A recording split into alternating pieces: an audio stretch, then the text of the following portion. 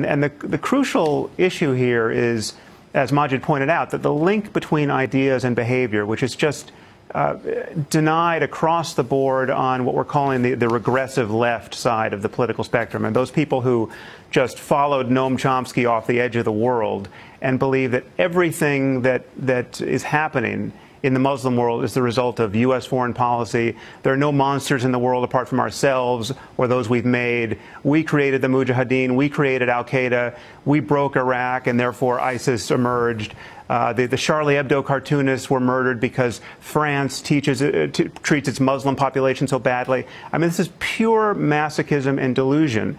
There are a set of very illiberal ideas. We're talking about theocracy. We're talking about people who are opposed to gender equality, to gay rights, to free speech above all. I mean, the freedom that guarantees all of our intellectual and moral advances.